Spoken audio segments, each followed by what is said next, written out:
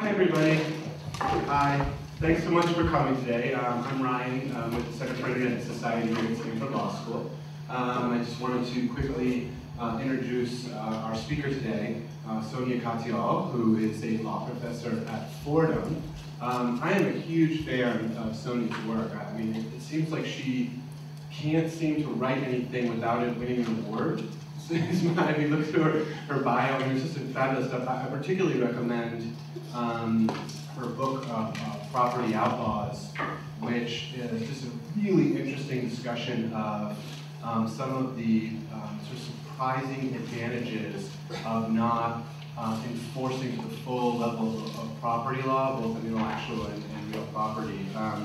And also very much look forward to her talk today, which actually focuses, it's called Contrabrand, and what it focuses on, and it is to some extent the ways in which the interplay between corporations seeking to control their brands and artists and others seeking to play with the themes there, and the kind of way in which the law mediates that interaction. So we're extremely excited to have her here, and I'm really happy you all could make it. And with that, I'm going to turn it over to Sonia. Thanks again. Well, thanks so much. That was an incredibly nice introduction. I'm glad it's on tape, so I can show it to my mother. So I'm going to talk today. I'm just thrilled to be able to come here because so much of the inspiration for this project actually began when I was working here as an associate in San Francisco at Covington and Burling, now over 10 years ago, so a really long time ago. But some of the things that I was thinking about then, I continue to be thinking about, and it's interesting to see how they've developed. So this book called Contrabrand, which is not to be confused with the Mark Wahlberg movie, similar name, explores, although it might be nice actually to have some likelihood of confusion with the film. But anyway, who would play it? Sorry? Who would play it? That's a great question. In fact, we could spend the next hour discussing that, but sadly, I'll turn more to trademark law. So this project actually explores some of the tensions between freedom of speech, artistic expression, and trademark law. And this book is actually written for a mostly non-legal audience. So those of you who are familiar with trademark law and trademark principles will actually find a lot of this to be very familiar. This book is actually written for the average person who's sort of interested in branding and maybe art, but doesn't know a great deal about the laws that govern advertising. And I should say that a lot of this project is actually influenced by the work of Andy Warhol, and I'm particularly grateful not only for Andy Warhol's work, but also the fact that the foundation actually provided some of the funding to make this book possible. So my talk today is actually going to focus on sort of the intersections between art and law, and between property and advertising and freedom of speech, and I'll really look forward to hearing your thoughts and your questions as I kind of describe how the book has taken shape. It basically has three different parts, sort of loosely defined. The first part of the book is really about the rise of the brand in commercial culture. The second part of the book is about the rise of the anti-brand, what I call the anti-brand. And the third part of the book is really about kind of exploring some of the deeper constitutional collisions between sort of political speech and commercial speech. In July 2007, the exterior wall of the Birmingham Art Museum displayed a haunting image. This is the image. And in its center was a photograph depicting a classic MasterCard advertisement with a few central differences.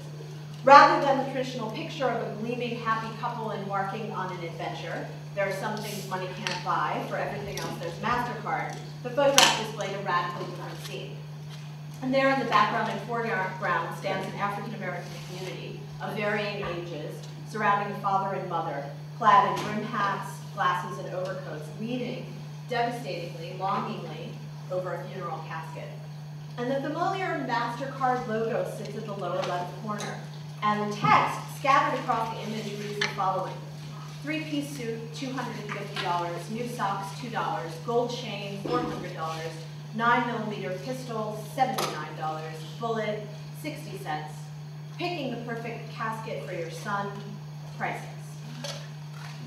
On February 2nd, 2000, 27-year-old Sonia Willis-Thomas was murdered, execution style, during a robbery in front of dozens of individuals outside a Philadelphia nightclub. And he did not resist. He was murdered, apparently, for the thick gold chain that was worn by the friend who accompanied him that night. There was no other reason. And this project, titled Priceless No. 1, is a photograph of his grieving family at his funeral. At any other point in history, Sonia might have become just another part of a sobering and yet monolithic set of statistics. After all, African-American males are 6 times more likely to be murdered than whites. But it happened that the photographer, Hank Willis-Thomas, Sonia's cousin, roommate, and best friend, had decided that Sonia's memory would stand for something else, and so he created this image, photographing his own family at the funeral, grieving over the loss, and juxtaposed it with a familiar slogan made popular by the MasterCard advertising campaign. As one commentator observed, Priceless No. 1 is a work that speaks mournfully to all who are willing to examine what priceless really means. Now, after the Birmingham Museum acquired the photograph, it was actually displayed on an exterior wall. And almost immediately, the piece actually sparked a citywide controversy because many of its residents actually thought the photograph was an actual MasterCard ad that disparaged African Americans. It looked just like a regular MasterCard ad. And was it meant to be that, or was it meant to be a parody? Was it meant to be something else? The community was confused. And the local reporter, who was initially offended by the image while driving on her way to work, actually wound up kind of breaking the story that this was actually a legitimate piece of art. And so to respond to the controversy, the artist, Hank Willis-Thomas, wrote an op-ed and explained in the 80s and 90s, a lot of young African-American men were getting killed over Michael Jordan sneakers, and today they're getting killed over gold chains, looks, and words. And if Sonia had died for a piece of jewelry, Thomas explained, Priceless No. 1 ensures that the image of his grieving family will live forever in our collective memory. It is this idea, Thomas expressed, that someone could be killed over a tiny commodity. I want to question what makes these commodities so precious that they are worth defining and, more importantly, taking another person's life. Now, the intersection of advertising, race, and consumerism is an issue that has long concerned Thomas, who's a gifted photographer whose work has won both critical and popular acclaim. In another project from the series, titled Branded, he juxtaposes the image of a black male with a series of Nike swoosh logos, drawing a connection between how slaves were branded as a type of ownership and how we brand ourselves. A testament to the kind of power of advertising to draw a subtle and powerful connection between the branding of slaves and the way in which we ourselves undertake the same task. Another one of his pieces, Absolute Power, takes the familiar image of an Absolute vodka bottle and superimposes a middle passage slave ship inside its outer ring. And the implication between the ad is a simple question: who is enslaved and who holds the actual power, the company or the consumer? And so interestingly, even though Thomas's artworks display incredibly powerful critiques, this is the sort of interesting irony, they also run the risk of falling within a gray area between legal and sort of gray areas of expression. Now, according to the Supreme Court, artistic expression is entitled to the highest possible First Amendment protection, equivalent in power and protection to that of the purest political speech. But actually, that picture suddenly changes when brands enter the fray. So while the law normally protects the freedom of individuals to speak and to express themselves, those freedoms actually stop short when they conflict with the intellectual property rights of others, particularly where logos and brands are concerned. And so in the past, advertising agencies once possessed an amazing power to construct public tastes. But today, every brand and every advertising message is now open to reversal by the very consumers that they target.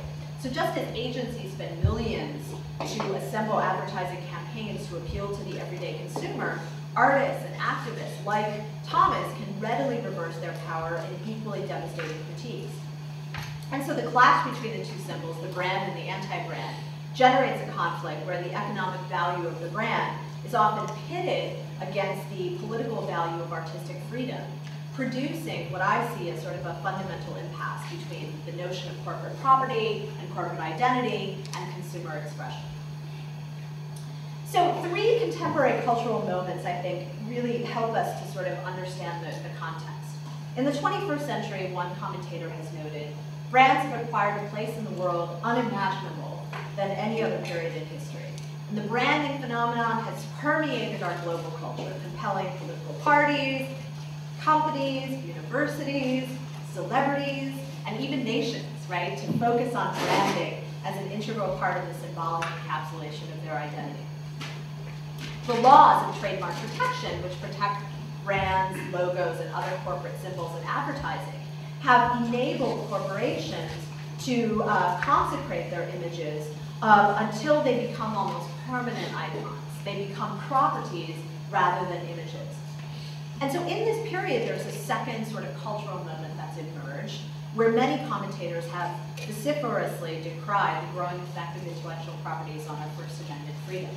So particularly, the traditional argument is somewhat intuitive, right? Because of the expansion of corporate control, artists and activists have become forced to abandon artistic projects or ripe sites in terms of cyberspace for the fear of being sued for copyright or trademark infringement. And particularly in the commercial context, trademark owners have actually attained a fair degree of success in this endeavor. And so the specter of property rights, one could argue, has really ushered in a period of sort of self-censorship, where artists and galleries and corporate critics actually wind up getting threatened with lawsuits over samplings of imagery or advertising. And so even though we love parodies, right, it's sort of an interesting thing that you discover as you go through law school, that few of us actually realize that actually there is a certain degree of legal risk involved in parodies. And so at the same time that this is the sort of cultural reality or the legal reality, there's actually also a third facet that often gets left out of the picture, and that involves the increasing response of ordinary citizens and artists who have chosen to expand their activities past the boundaries of cultural dissent and more sort of readily into the boundaries of what I like to think of as artistic disobedience. So today, aided by the power of digital media, you have thousands of artists and activists and ordinary citizens across the world, the internet, who reverse the power of advertising. So in 2006, at the sort of height of this kind of remix, Advertising Age named The Consumer as its agency of the year. And just a few days before that, Time magazine had actually done the same thing. It had named The Consumer as its person of the year. And this year, Time magazine's person of the year was the protester, right? So in the past, you see this way in which advertising agencies have really ceded a lot of their power to ordinary citizens. And so what's sort of interesting here is that the most powerful anti-brands actually come directly from citizens themselves. So let me just show you, let me just quickly, we'll go back through these, but I just want to talk a little bit about some of the different ways in which people anti-brand, right? So artists transform, as you saw in the Willis Thomas example, artists transform Nike swoosh logos into anti-slavery messages. YouTube, right, enables ordinary individuals to engage in creative subvertising, which is known as advertising parodies. Consumers design ripe sites to criticize corporations. Countless activists actively repaint and subvert billboard advertising. And so all of these different ways in which anti-branding takes place actually, I think, signals sort of a deeper war, a kind of interesting culture war between powerful corporations who own valuable brands and between the artists and sort of ordinary consumers who actively and cleverly subvert them.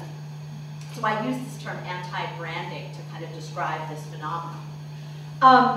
And so let me give you some examples of some of the ways in which anti-brands have been affected by the law.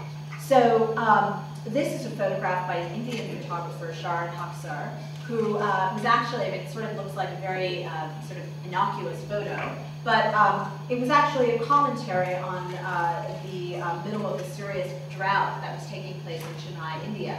And so he photographed this as a sort of commentary on kind of the ubiquity of Coca-Cola ads, and actually got a cease and desist for it. And as you can see, the sort of tech aspects of this phenomenon are pretty obvious. As tech technology increases brand interactivity, there's obviously greater likelihood that consumers and activists are going to utilize these messages and create messages that companies disagree with. So even something as sort of not objectionable as a photograph like this actually winds up raising the attention of Coca-Cola's lawyers. Here's another one that's a little bit more direct, right? This is a creation of an artist named Nadia Plessner, who tried to create, she sort of used this photograph and tried to create a commentary on Darfur. And this was actually meant to be on a t-shirt to sort of raise funding and raise attention to the famine in Darfur. And Louis Vuitton took offense to this and actually wound up filing suit in France, and the case actually eventually settled. But Louis Vuitton has been pretty vociferous, as you might know. The Hangover 2 was recently the subject of a cease and desist campaign and a lawsuit that was filed. Some other examples, there was a gallery show a few years ago in Los Angeles that wound up being closed down by local police due to its aggressive and offensive nature, and it consisted of all of these different recoded logos. And in cyberspace, particularly, you see many, many artists and activists. I mean, my students from Fordham are often getting great jobs actually working for major trademark owners, kind of policing the internet for unauthorized uses, right? And they routinely send out letters seeking to squelch parody sites. And this phenomenon isn't just limited to the United States. Activists as far as India and South Africa have received similar threats for their work criticizing various corporations. We've seen Coca-Cola, but Union Carbide, Nike, and others. Now, under these circumstances, actually selling the anti-brand, so marketing the anti-brand, actually turns out to be almost impossible under these circumstances. But even circulating the anti-brand without the desire to profit can be incredibly risky. And so the clash between the two symbols, the brand and the anti-brand, I think generates a really interesting conflict where the economic value of the brand is often sort of pitted against the political value of artistic freedom. And then this, I think, produces this impasse that we see between corporate property and corporate identity and consumer expression. And so what I tend to think is interesting is that censorship here hasn't really silenced the marketplace of expression, but I think what it's done is it's divided it into two kind of coexisting and somewhat converging spheres. You have one that's kind of legal and formally protected by the laws of trademark and intellectual property, and the other, which is less protected and sort of vulnerable to criminal and even to civil and criminal sanction. And so the difference that I see between these sort of marketplaces of speech, one is protected, one is arguably prohibited, I think actually tracks some of the interesting differences that we see between democracy and disobedience, right? Semiotic democracy and semiotic disobedience. So where does this all start? Well, it all starts, right, with the rise of the brand. The branding phenomenon, as I mentioned, has kind of permeated our global culture. You can trademark almost anything today. A brand's words, its shape, size, color, sound, even a brand's smell. Cindy Adams, the revered gossip columnist for the New York Post, trademarked her catchphrase, "Only in New York, kids, only in New York." NBC's 3 chimes, the smell of a particular type of rose, the purr of a Harley-Davidson motorcycle, the roar of the MGM Lion, even the phrase "let's roll" has been protected. As the New York Times reports, even trademark is trademarked. Resistance is futile. Paramount Pictures trademarked that Star Trekism from everything from pinball machines to wrapping paper. And as some phrases catch on, they get taken. The comedian Jerry Seinfeld may have put yada yada yada into the vernacular, but Custom Tees, a Connecticut sportswear company, registered it for clothing and shoes. So everything has fallen into this sort of seductive pull of brand building. Stars like Madonna, Elvis Presley trademark themselves, skylines are trademarked, buildings like the Chrysler Building and Rockefeller Center, all of these have been fenced off for trademark purposes. The Situation, Snooki has tried to trademark herself. Someone's actually trademarked Linsanity, right? I mean, in New York, we're sort of obsessed right now with Jeremy Lin, Linsanity. Blue Ivy has been trademarked. Occupy Wall Street has been trademarked. So as all of these brands kind of fall, they sort of move out of the public domain and into the private domain, we've also seen kind of a parallel phenomenon in public space as well. So as public space has also become converted into sort of vehicles of corporate advertising, product placement has kind of raised new forms of sort of power and subtlety. Now, one professor, Kembrew McLean, trademarked the phrase freedom of expression precisely to sort of make this point that he wanted to sort of claim that he now owns, quote, the rights to one of our basic American freedoms. And so I think what's interesting here is that you see this phenomenon emerging, but then you also see this parallel phenomenon of individuals who frankly are less concerned about the control of trademark law and who actually are really interested in kind of challenging the boundaries of how trademark law regulates this type of expression. So as a result, wherever there's a brand, there's also an anti-brand willing to sort of take its place. And so one of the big goals of this book is to really explore how we kind of come to this place in sort of corporate and commercial history.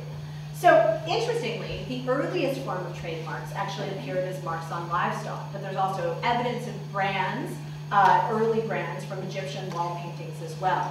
But it was actually when the medieval ages arrived that there was more of a focus on kind of the branding enterprise, because the guild system relied on a very heavily policed system of personal marks to guarantee quality. And it was really when these marks kind of began to be governed as marks of quality, in addition to marks of origin, that you see the crown sort of interfering more readily.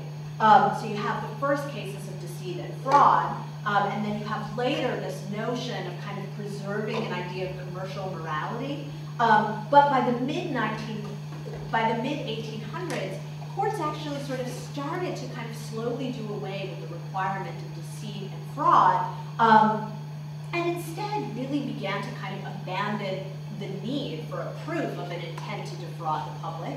And instead what they began to do is start protecting the mark on its own instead, right? Looking at trademark infringement as a type of trespass on property as opposed to a kind of fraud that was committed on the public.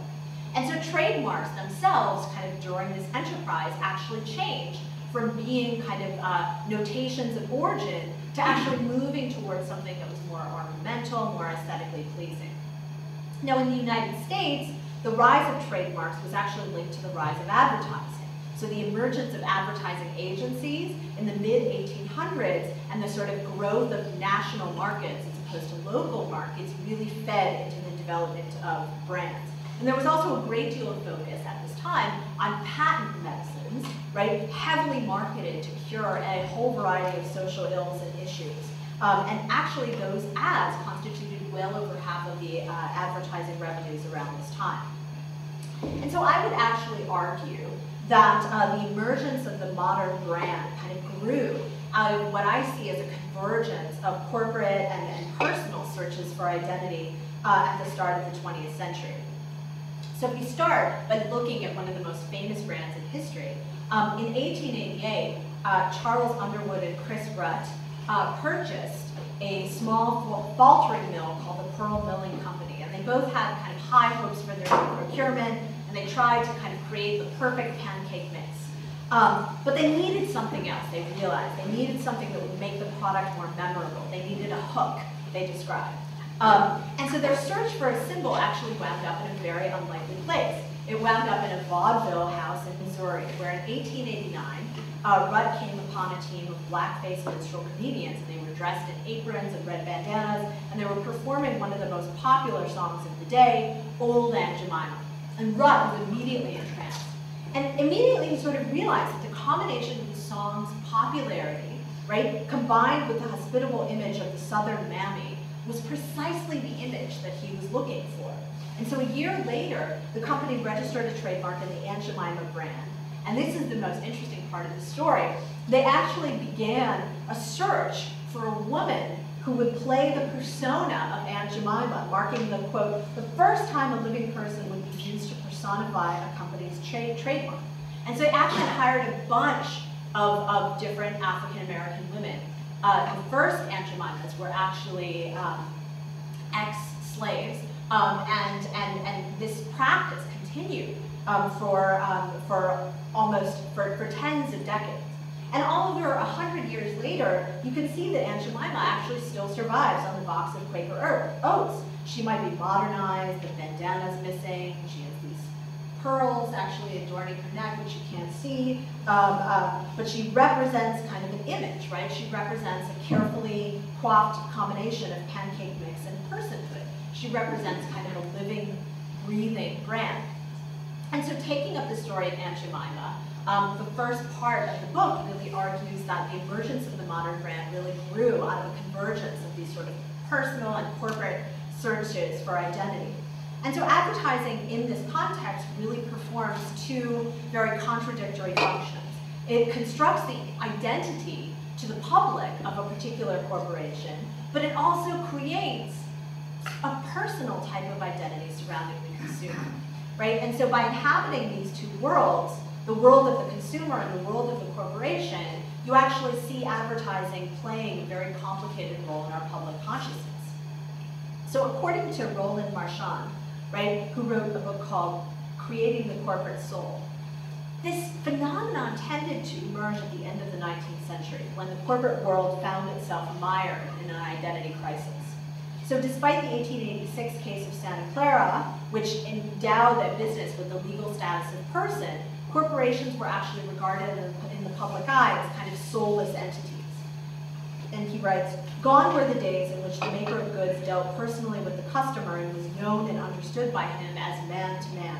As Vice President Hall of AT&T lamented, the public does not know us, it has never seen us, never met us, does not know where we live, who we are, what our good qualities are. It only knows that we are a corporation. And to the general public, a corporation is a thing." And so across the board, corporations had to really overcome these perceptions. And so the goal for them was to use advertising as a vehicle to create this kind of sense of corporate vitality and person. And so entrepreneurs began to infuse advertising at this time with their image and personality, almost like they were sort of running for office. Henry Ford participated in automobile races, legendary shoe manufacturer W.L. Douglas published ads that showed his picture. King Gillette would photograph his clean-shaven personage on his ads. The Smith brothers would place their pictures on boxes of cough drops. And it was here kind of where the modern brand was born. Now, generally, today, advertising and branding has become a multi-billion-dollar enterprise. And this tendency has really come full circle, right? So Absolute Vodka claims that it's a personality, its company president claims, is the reason for its success, right? Not its taste. And advertising itself has really moved from being written text to more sort of visual images, right? And this emergence from written to visual really actually emerged right at the start of the 1900s, when America was sort of facing this kind of psychological anxiety which came at the turn of the Industrial Revolution. They started focusing more on kind of health and medicine, and if you look into the history of ads, it's really interesting. So the white-coated doctor makes an appearance in all sorts of different product ads. And also during this time, you also see kind of a similar development in trademark law, where it follows a parallel transition from kind of language and written text into sort of more visual images and slowly into property. So while early notions of trademark law became linked to commercial morality, later notions of trademark law were actually linked to kind of conceptions of property rights instead. So it's really here that the modern brand was born.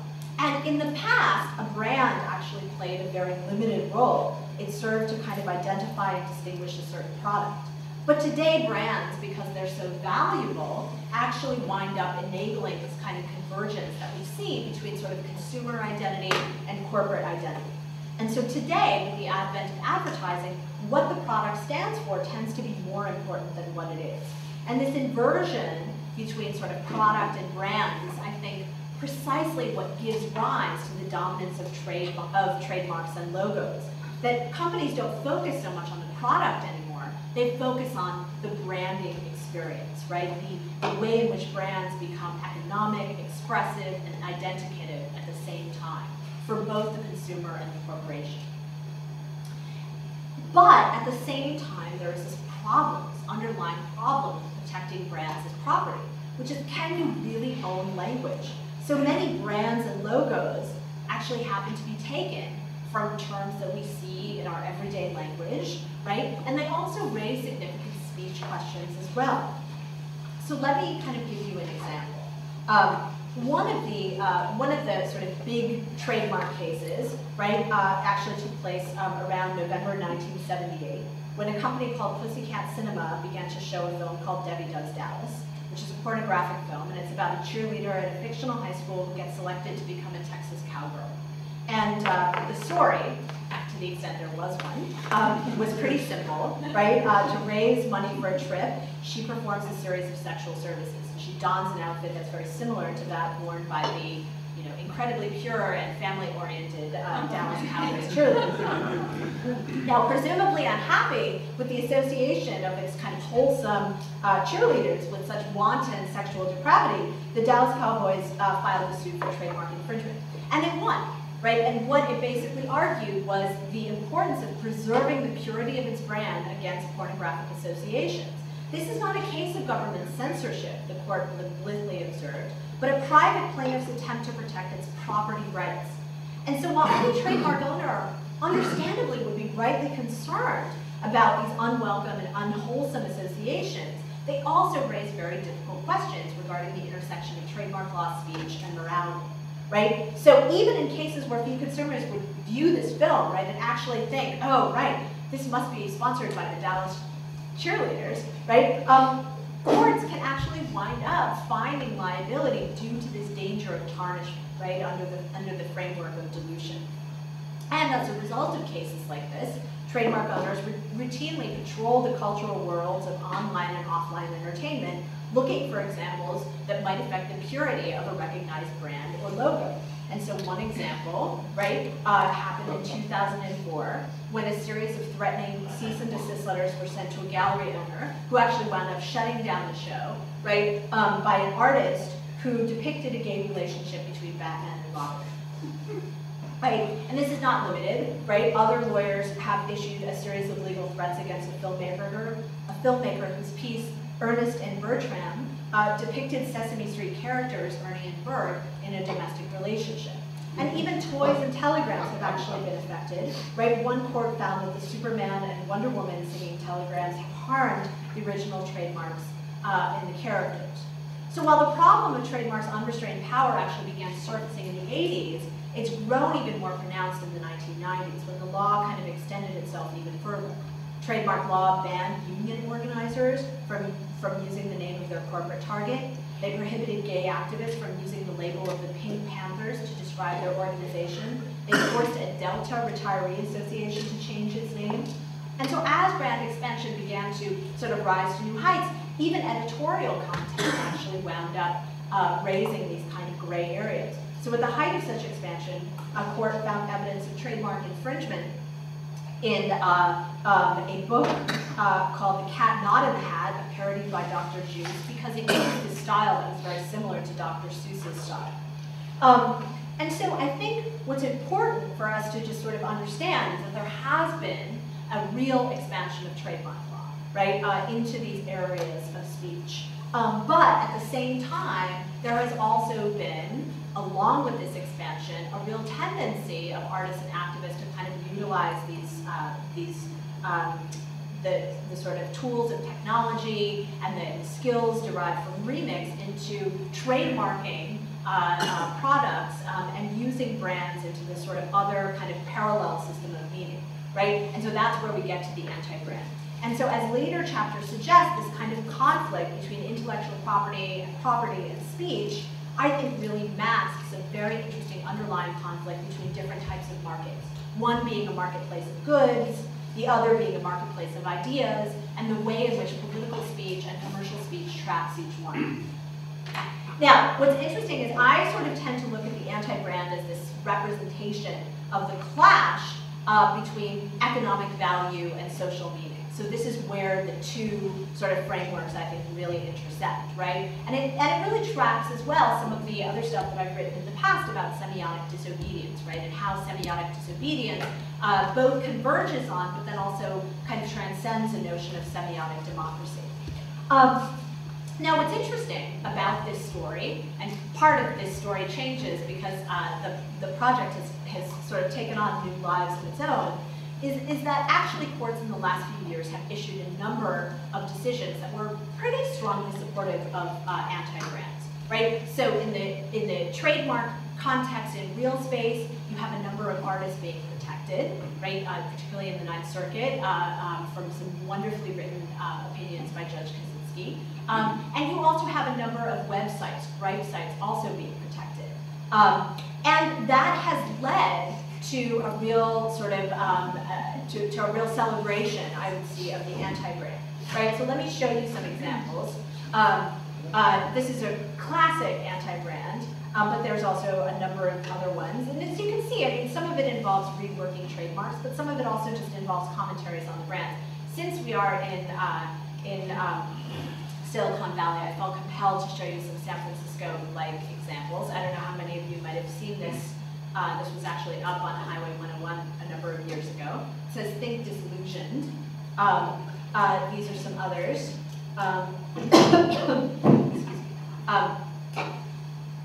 This is a very famous San Francisco group that's existed since 1977. It was actually founded by advertising execs. These come from Adbusters, the founders of, or the originators, one might say, of Occupy Wall Street. Some more examples. Oh, sorry. Go too fast. It says, "I miss my lung bob, capitalism, compact, indoctrination, technology." This is another series of examples. Now, this one I particularly like on the right. It says, "You're running because you want that raise to be all you can be, but it's not easy when you work 60 hours a week making sneakers in an Indonesian factory, and your friends disappear when they ask for a raise. So think globally before you decide it's so cool to wear Nike." And if you look very closely, the N and the I in Nike are really collapsed, which is sort of interesting. I always wondered whether some lawyer advised the makers of this particular subvert to say, well, you should actually collapse the two so that people can tell that this isn't actually a legitimate ad. I don't know how many of you remember their campaign that really talked about kind of these celebratory messages of athleticism. This is one that is also pretty well known in sort of anti-brand world. And this is actually a more recent one that was actually the subject of a case in a district court in the South. And what is sort of very interesting about this sort of anti-brand trend is that you actually see a situation where some anti-brands are allowed, right? And companies won't necessarily send cease and desist letters. But if the anti-brand is linked to something that is incredibly offensive, say like the Holocaust or Al-Qaeda, then actually companies will be more willing to enforce their expectations of trademark protection. So this is one of those cases that's more recent. These are some examples of fine artists who have faced similar types of challenges, perhaps not classic cease and desist letters, but this artist has reported that galleries are very, they don't want to show her work because they're concerned about some of the trademark issues involved. Tom Sachs, this is actually a Hermès grenade and an Hermès box. Tom Sachs is really well known for doing this sort of thing, and he's actually attained such a level of success, kind of along the lines of Jeff Koons, that he's a little bit less vulnerable. This is the Prada toilet that he created. This person, Peter Gronquist, Louis Vuitton is very, has been a lot stricter than a lot of other luxury brands about the use of their marks. And so this is an example of an artist. I always wondered whether or not the artist had, his work is a little bit difficult to find, so I'm not sure if he's ever been subjected to anything. This is a Native American artist who has been using sort of very traditional, recognizable commercial images to really comment on the appropriation of Native American imagery. This is a Stanford professor, so I thought it was important to demonstrate that anti-branding can be a local phenomenon. Enrique Shigoya has done some wonderful work talking about the use of commercial images, and so has his own series of comments on the very ubiquitous Andy Warhol project. Now, so all of these artists, right, engage in some sort of use of brands in their fine art. And you would think, right, that it would sort of be unthinkable that a brand or a company would actually wind up taking offense at this sort of thing. But that has actually happened, right? And there have been a number of cases that have been fairly supportive of anti-branding as a result.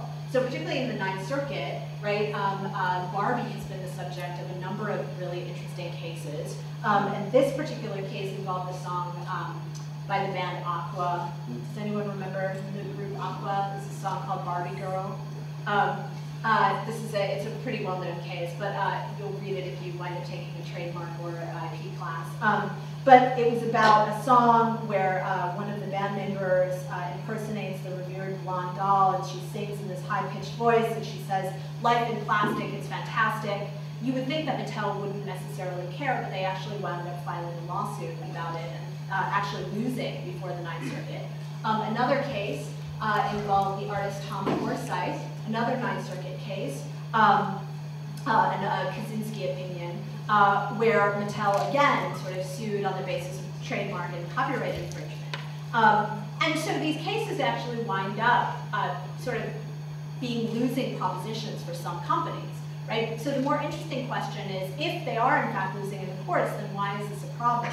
Well, I would argue that for every case that establishes kind of this boundary of protection, particularly in the Ninth Circuit, right, as opposed to other places that are a little less protective, there are many more cases where you actually see kind of this low-level sort of cease and desist phenomenon, where lawyers routinely send out letters that are very threatening, right, and that really aim to kind of police the boundaries between commercial and political speech. So while these cases, I think, do signal the beginning of a really important legal shift, there's still a lot of other stories that we often hear from artists and activists that demonstrate that they still remain incredibly vulnerable. There's this sort of vast level of informal surveillance that often takes place, so it is particularly online, right, where unscrupulous lawyers are all too quick to launch cease and desist letters because they know that in most cases, the artist or the activist will wind up taking the site or seizing the activity. So let me just kind of close, and then I'm sort of really interested in hearing your thoughts and your questions about this work that I think kind of illuminate sort of where we are now in terms of these tensions. So a few years ago, a University of North Dakota student, Gary LaPointe, who was a college senior, was threatened with infringement when he tried to anti-brand the trademark Fighting Sioux logo. And his organization, which was an assembly of Native American students, wanted to appropriate the logo in order to manufacture a series of gold pins, but they wanted to kind of change the gold pin slightly. So instead of keeping the logo, and it's really difficult to see on the right, but instead of keeping the logo, the students planned to mark it with a slash across the front that said "Time for a Change" in order to demonstrate their disagreement with the logo's very stereotypical representation of the Sioux tribe. And he explains, there was nothing professional I could wear at employment interviews to signal my feeling about the UND nickname, LaPointe explained, and he's an enrolled member of the Rosebud Sioux tribe, so he obviously was significantly displeased with the stereotypical image of the Fighting Sioux. And the pin, the sale of the pins were supposed to be accompanied with a paper that read, UND, a great school plagued by a racist name. But after he and his organization placed an order with the company to manufacture hundreds of these pins, the organization was threatened with a trademark lawsuit from UND, their own university, right? And ultimately, kind of terrified of losing their savings and having some negative repercussions on their college experience, dropped the plan. So consider for a moment what this story suggests. The legal protection that the anti-brand receives ultimately turns on sort of whether or not the speech is construed as political, right, which receives the highest level of constitutional protection, or whether it's viewed as commercial, right? And in this context, because the pins were to be sold, right, there's a sense that it received significantly less protection in nature. And so many times, instead of classifying these anti-brands as sort of political or artistic expression, or even commentaries on brands themselves, some courts, right, and certainly many, many trademark lawyers, find these anti-brands to be commercially oriented and therefore unworthy of the same kind of protection that's being given to political and artistic speech. So in the last section of the book, I talk about the need for courts to kind of balance the economic value and the property value of the mark with the kind of social value of the need, of the value of freedom of expression. And so I talk about how the law has to kind of recognize the need to balance the commercial sphere with the political one. And I think that this is particularly important when we're in this world of immense brand activity on the internet, right? Where the boundaries, I think, of commercial and non-commercial speech are kind of actively being blurred, not just by consumers who might be selling the anti-brand or using anti-brands in particular ways, right? But also by companies themselves, who are vociferously trying to kind of expand the boundaries of product placement, right, into these non-commercial spheres.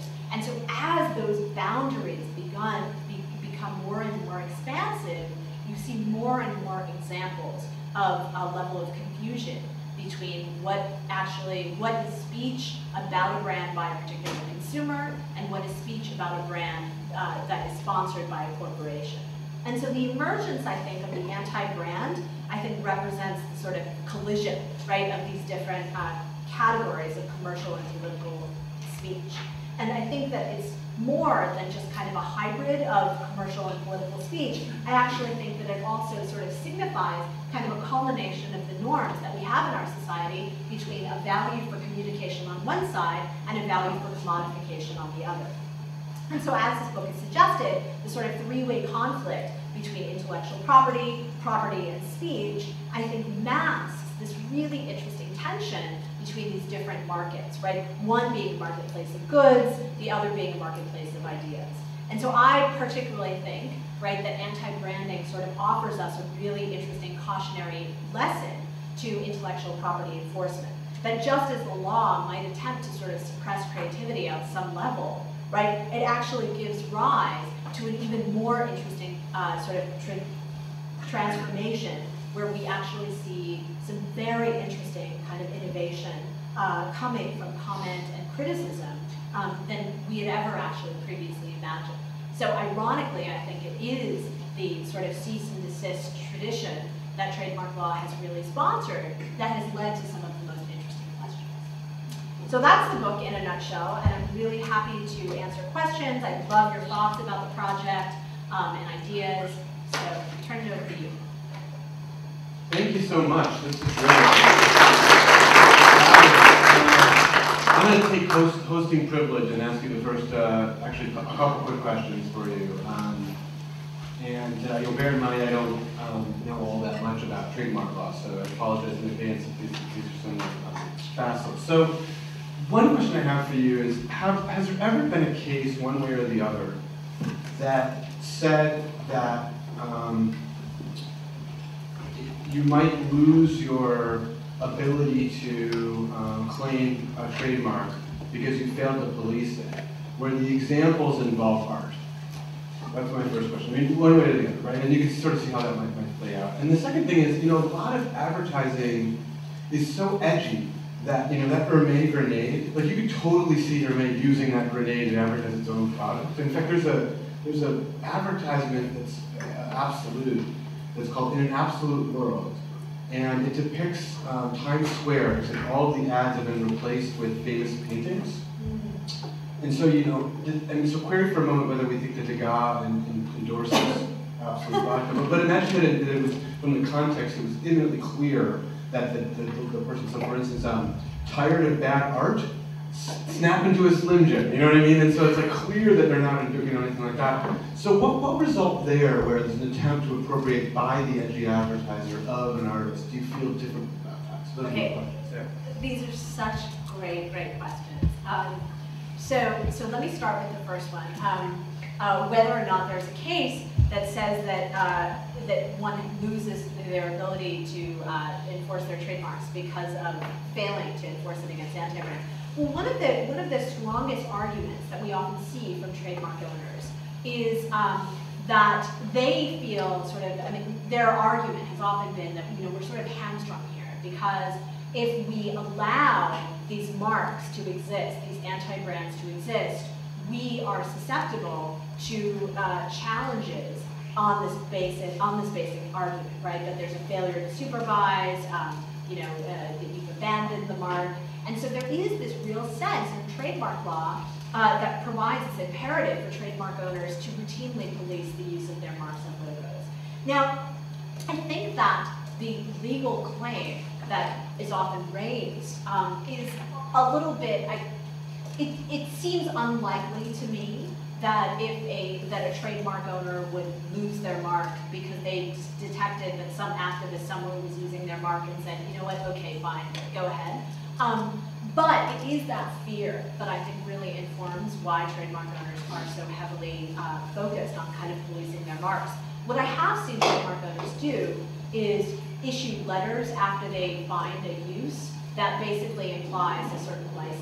So that there is this sense that we're still retaining some control or supervision, but we're not, so this takes care of our mark being vulnerable, but we're still gonna allow you to use it.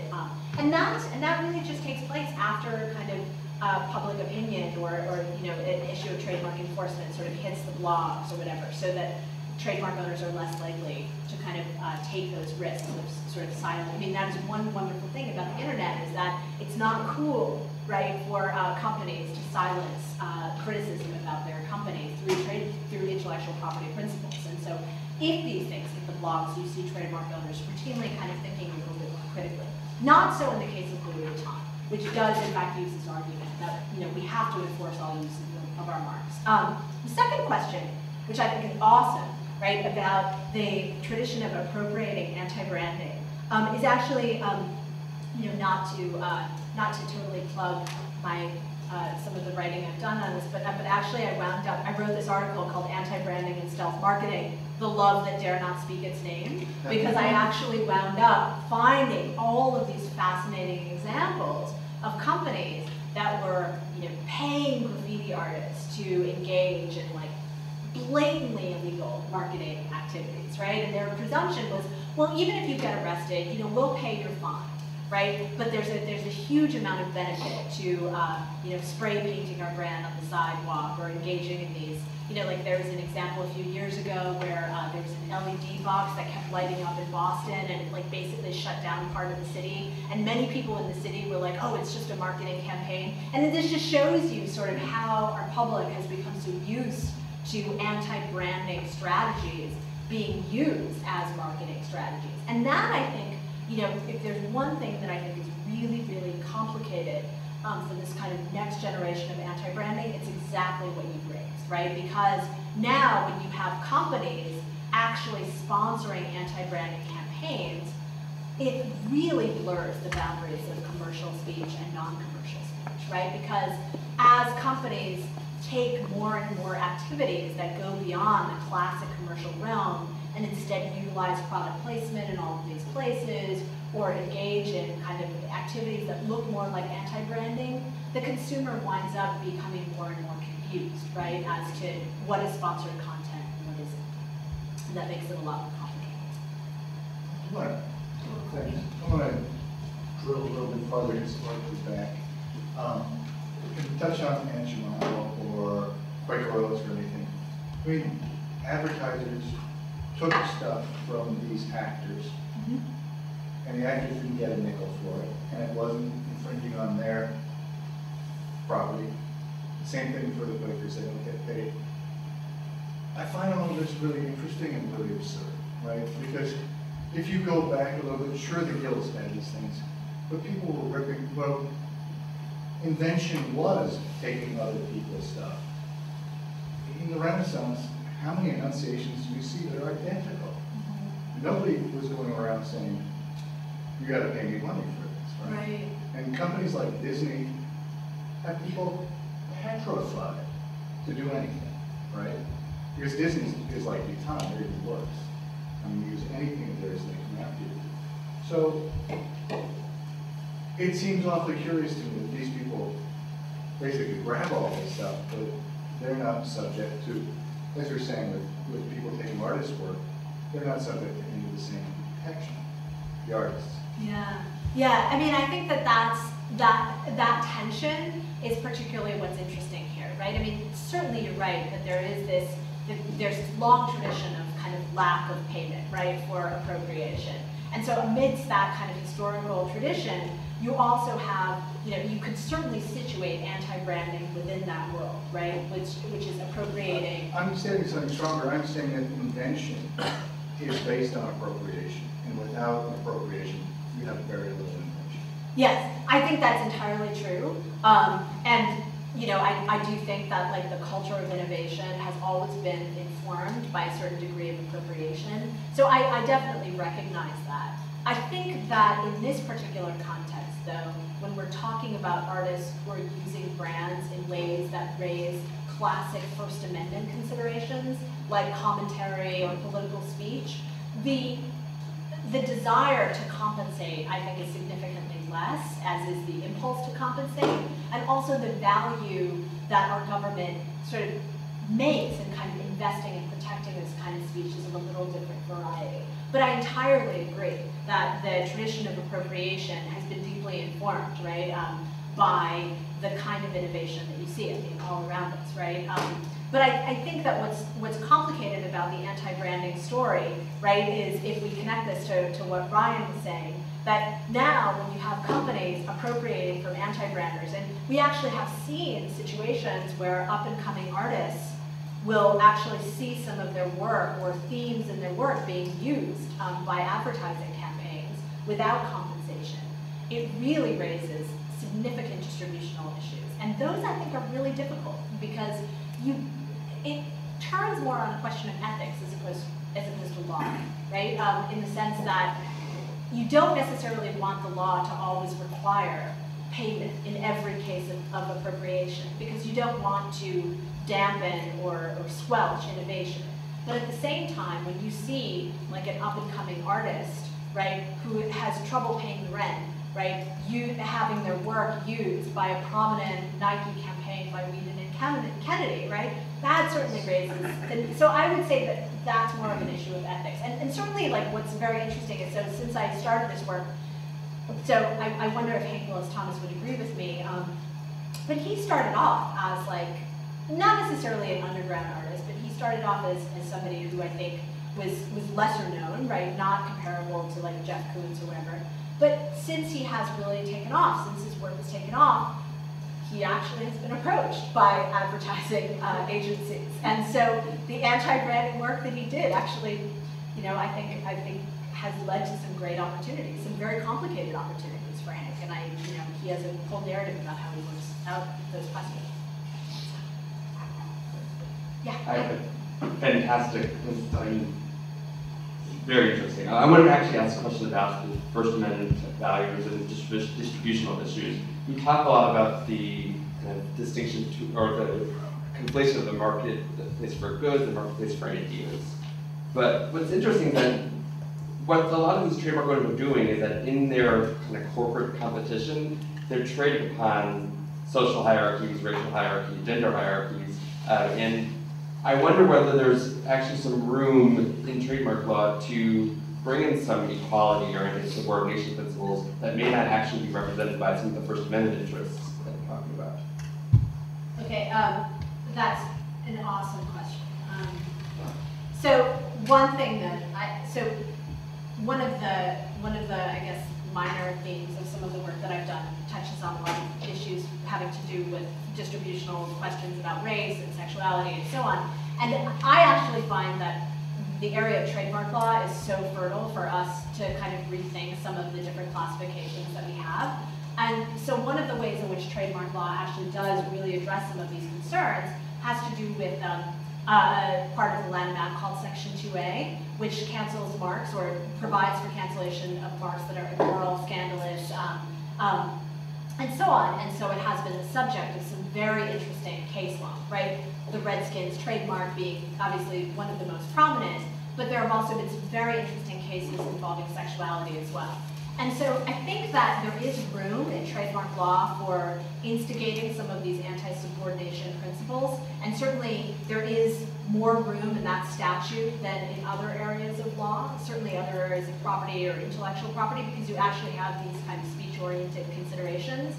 But I think what's so difficult about Section 2A, right, is that even though many of us are sort of personally quite offended by certain marks that, represent stereotypical images of Native Americans and so on, there also is a cost, right, to enforcing those kinds of regulations, right? And the cost is that I think at times the more edgy types of marks, the more edgy types of representations wind up losing out, right? It's a very similar kind of thing that you saw with pornography restrictions, right? Do you think it's because 2A is kind of couched in terms of offense and morality rather than in terms of equality, and discrimination? Yes, I do. And I think that when you use terms like, immoral or scandalous, that kind of invites people to sort of think through some of the deepest seated concerns that they have with like tarnishment, impurity, and so on. So I really, really agree with that.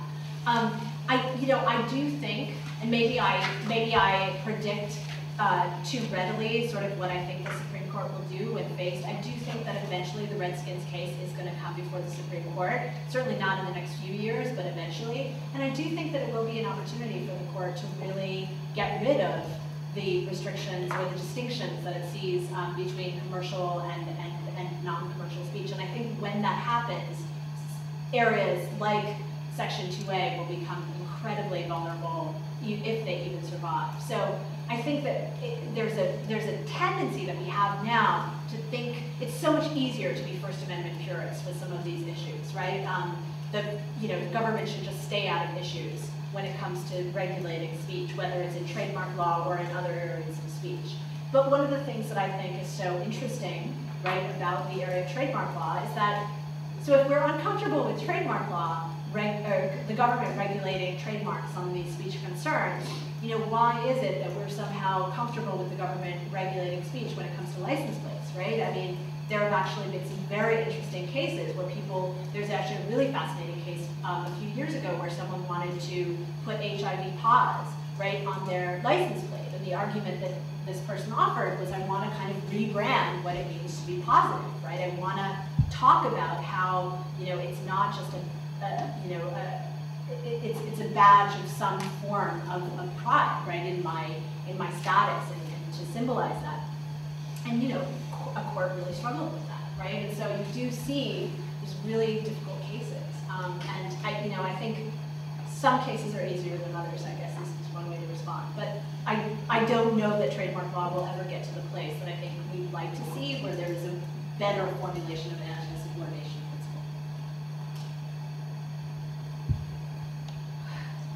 That was a really long answer.